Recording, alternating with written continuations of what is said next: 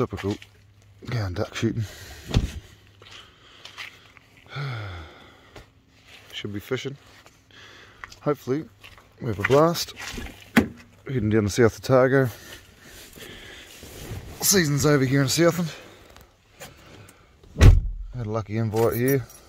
I'll introduce you to the boys shortly. Boys are into it, weed whacker and all. Good frost this morning, shooting out of laydown blinds. Just getting into it so we can jam these in the sides. Full flock decoys, South Otago, Southland season's over.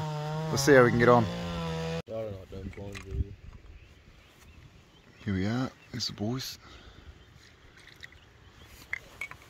South Otago, second last weekend. Big water, well, big water for me. And we should be fishing.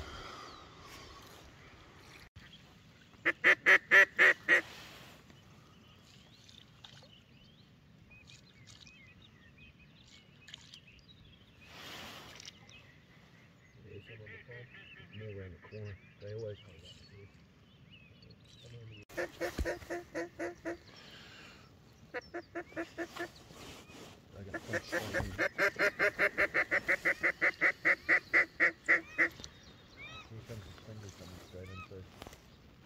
Perry's on our right.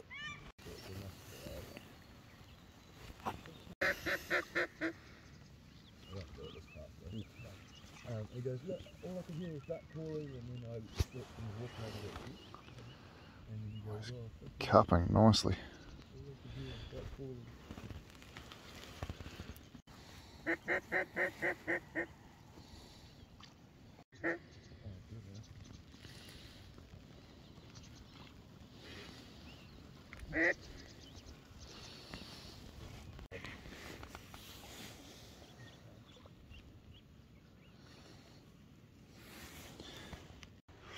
Sun's finally hit the spread.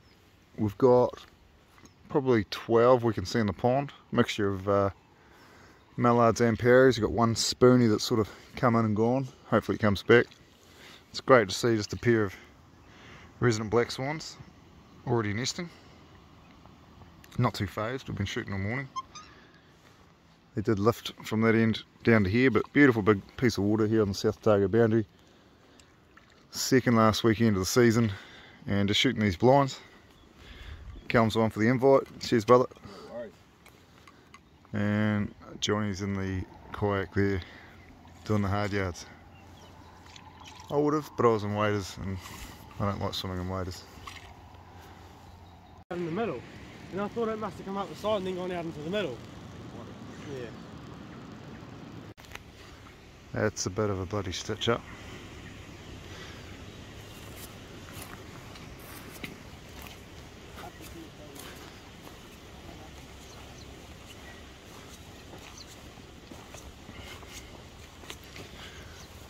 Spread works.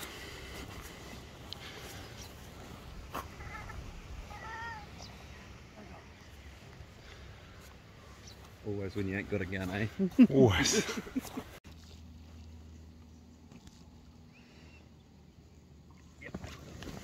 I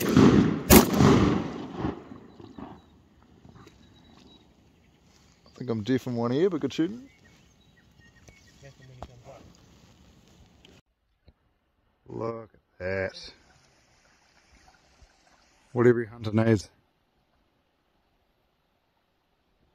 Go Gil! Bring it in! We jump shoot. Bring it in! Go Gil! Beautiful little bloody dam here. Look at this country. Yeah! Say go. Bring it in! Go Gil! Stop! Stop! Ah! Leave it! Two more. Wait! Bring it! Bring it in! Where's God, that's cool. Get in there, you dickie.